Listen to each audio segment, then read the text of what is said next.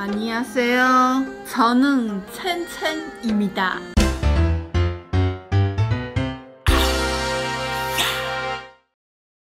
嘿，我芊芊呐，爱记起赞、购起订阅、起刷介绍和你所有的朋友哦。大家好，我是美食水芊芊。今天这个开场就知道，我们今天一定是一个韩国的美食吧。今天呢，来到我们很久没有拍的想买却又怕受伤害的系列，但是这次的受伤害呢不会受伤害，因为就是我本人呢已经先吃过了，觉得这个实在是太好吃，所以一定要推荐给大家。今天呢要来开箱好事多的这个叫做 BBGO， 然后它是冷冻韩式泡菜起司炒饭，里面有6包，相信大家应该知道 BBGO 吧？如果你就是长期有在看韩综的话，就是你只要看韩综，里面有料理的时候，即时包的时候呢，会出现这个品牌。然后里面打开呢，对，算是一个偏阳春的部分，就是一个盒子，上面写着 kimchi， 噔噔噔噔噔噔噔，안녕하세요， 안녕하세요。它打开其实样子有点偏空虚，所以我那时候买它的时候，我在那边开它的时候，我想说，这看起来实在是有点无聊，但很明显看得到它这上面其实是有 cheese 的，对不对？不吧？不是 cheese 哦，是 cheese，CHSSES。它这个一盒里面有6包，它的调理方式是用微波调理的，然后你也可以用油锅调理。我们先用2包来微波它，来试试看它的味道。走。微波起来，微波。哇，它其实包就很多了呢，盘子直接炸开 ，OK， 然后微波它。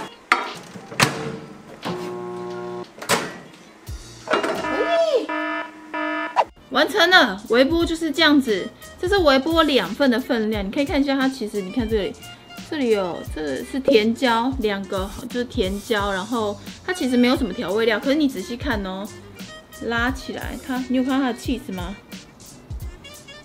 现在吃一口，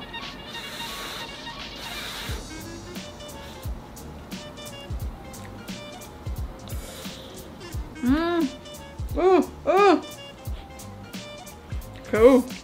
它入口的时候呢，其实都是那个甜椒的味道，然后接着呢就是韩式辣酱的那个味道，然后就有点辣辣香香的在你嘴巴里面散开。不过我觉得比较可惜的点就是它没有什么泡菜的香味。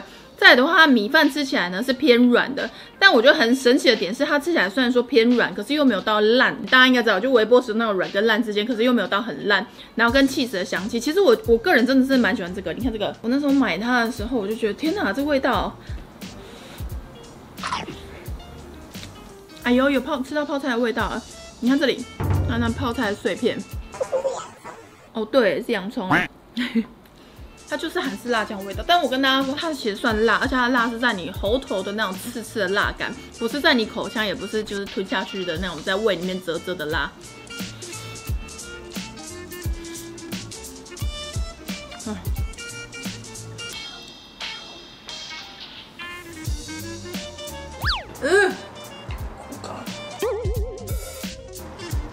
这布是不是刚洗？这布超干净的，但我当沾的时候自己觉得，拍谁啊？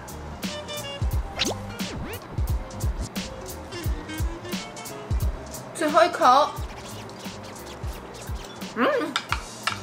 然后接下来你们一定想说，剩下的这4包我会怎么处理呢？对，我就会，我就会，嘿。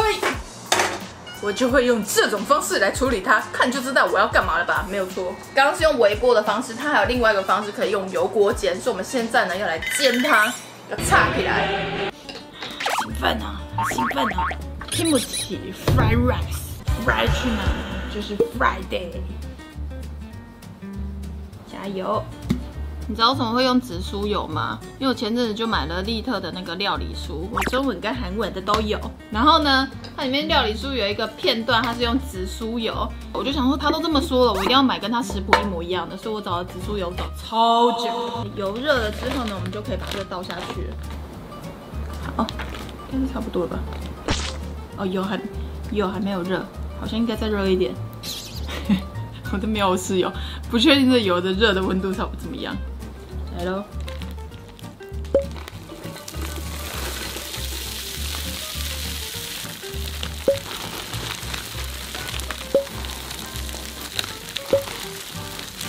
后稍微把它摊开一下。你看它里面的cheese有多大块 ，mozzarella cheese， 所以它才会微波完之后它的cheese会砍稀。但我看到它cheese已经在砍稀了，它其实很快就熟了，先吃一口看看。它其实炒的啊，跟微波出来的口感没有太大的差异。微波出来的时候会比较干一点点，可是cheese砍稀会比较明显。然后用煎的，我目前吃我觉得稍微湿气再重一点，可能要再煎一下。只是单纯的这样子加热它，是不是觉得很cheese的味道好强？这样加热完之后呢，迟迟不把话讲完。这样加热完之后呢，它还在加热过程中，是不是以为这样就要开始吃了？当然不是。虽然说它里面有加 cheese， 但是呢，我们今天要有一个 super 无敌好吃的方式，那当然就是再给它加上 cheese 上去。我们让它 cheese 加上 cheese 变成泡菜炖饭 cheese 才是最主要的主餐。来了，我们来加一些 cheese 下去哦，我们加一些，让它变成超级无敌罪恶的料理。很明显，现在就变成一个非常浮夸的cheese料理了。接下来我们就赶快把盖子给它盖上去，然后稍微焖一下，关火。下面的那个饭呢，就会用这个热度就会有锅巴，然后上面的cheese就会融化。这时候就是最重要的一件事情，就是要忍住。虽然说我现在很想开盖吃它，但不行，忍住。快！大家再数个10秒，20秒、30秒好了。1秒钟、2秒钟、3秒钟，再等它一下，这10秒。差不多快了，开盖了哦！哇，这个，但等一下，大家先冷静，我们绝对摆盘不是只有这样而已。通常我们吃韩式的时候，一定要再加上那个海苔，所以我们中间还是要淋上一些海苔。但由于我没有买片状，所以我刚刚就把这个海苔捏碎。等一下，我们来再撒上一些摆盘。这摆盘相当的丑，怎么这么大一块？好，这样子完成。哇，你有看到这个 cheese 吗？等一下我们先来吃一口看看。我们先来拉一下。哇，这个哇！而且你有看锅巴？你有看到锅巴吗？这里有锅巴这一块。然后这个就绕上去，外面是锅巴，里面是满满的cheese，给它这样包起来，再放上一片海苔。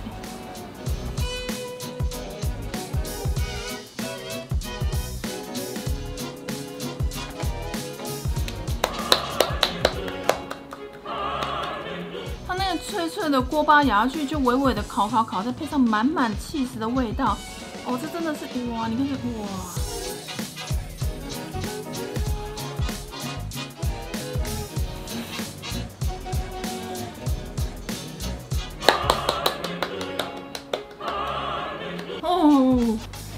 太棒了，好烫！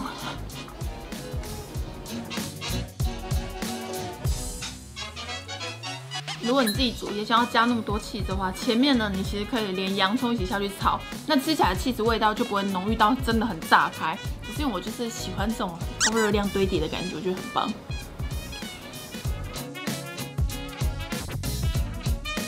它这一块是 cheese，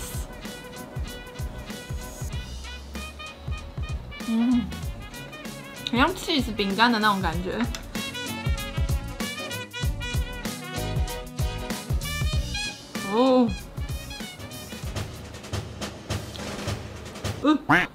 自以为可以转起来，你知道吗？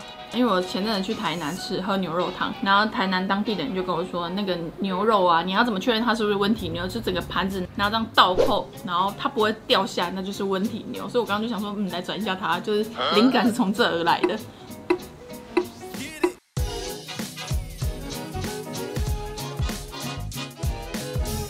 我煮饭这种东西真的很有趣，就像我前阵子生活频道不是拍杨枝甘露吗？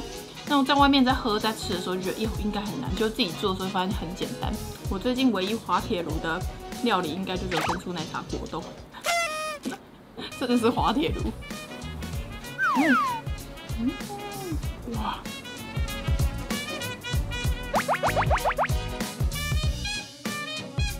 它上面还有海苔，看起来多棒！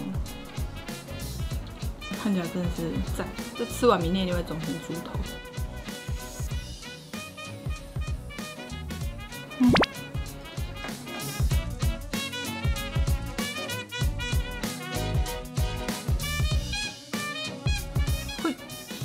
最后一口。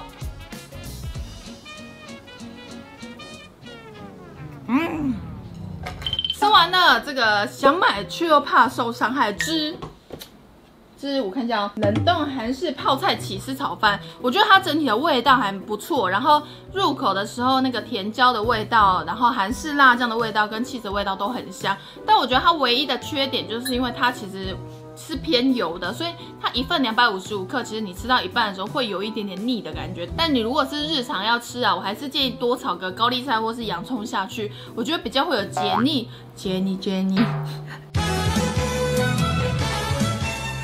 我是谁？解